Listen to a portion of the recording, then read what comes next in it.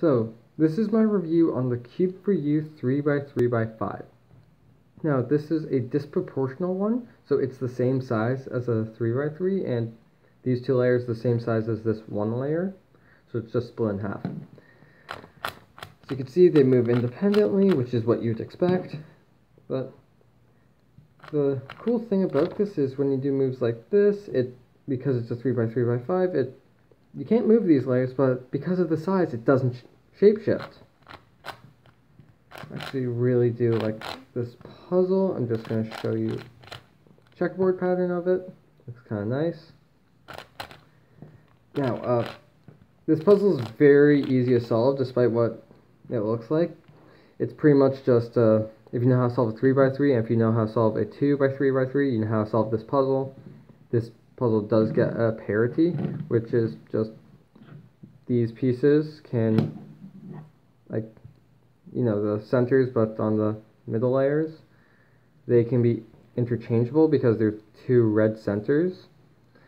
So if you have those in the wrong place, it will create parity, so you have two pieces, like these two corner pieces, or these two center pieces. Well, I guess they're edges, but you can have them out of whack, and it might not look like it, but you really do have four pieces. So it's more just like a false equivalency instead of a parity, but you know, it kind of solves like a parity. Now, I'm going to say the things I dislike about this puzzle and the things I like about this. Now, the things I dislike about this puzzle, the plastic is way too flexible. Because of that, you have to have it on really tight tensions, otherwise it'll pop. In fact, I just did a solve, and these three pieces, not even like the full thing, but the half of them, they popped out. As you can see, I did like one turn and it catches. That's another thing I dislike. So, there are some serious flaws with this puzzle, but I do still like it. Like, it looks really cool, especially just how they make it, because what they do is they just take an edge piece and they split it in half and go down, so it still turns properly for both layers. So they don't need to design like a completely new puzzle, they just have to split the pieces. They do the same thing for the corners. So I kind of like that, it's very interesting.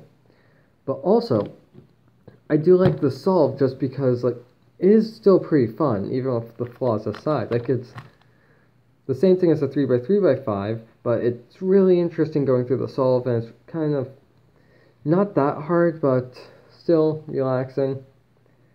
And because it does not shapeshift, you don't have these pieces sticking out, so it's easier to turn. Also, this puzzle cost me, I think, like $14. So it's really nice and inexpensive. So it's a lot better than the other options out there for the 3x3x5s. Plus, I've heard that they have their own issues too, so you're not going to find a perfect 3x3x5. The turning is not that bad. It's nothing great. The corner cutting is very bad. Well, that was the reverse. Here's the actual corner cutting. Like, it's nothing speed cube, and that speed cubes have. You can't speed cube with this puzzle. I definitely wouldn't recommend trying, especially because you have to have it on tight tension so it doesn't pop. But it's not bad. Moving across here, it's pretty smooth. Same thing's true with this layer. In fact, this layer is even better. But across here, you hear more grinding because it's got all these lines that it's going across. So it's more grinding, it catches more, which is unfortunate because the majority of the moves are like this. But yeah, I do like this puzzle, and if you do like cuboids, I would recommend getting this puzzle over the actual 3x3x5s that are like, this big. Because it costs less, it's really not that bad. Like, I know I'm making it out to seem like it's the worst puzzle ever, but really isn't. Like, it has its flaws, but in the end, it's still a decent puzzle, and I don't regret buying it. I like that I bought it. So yeah, if you're thinking of getting a 3x3x5, I'd recommend this one. So thanks, guys. If you have any questions, feel free to ask. Like, comment, and subscribe.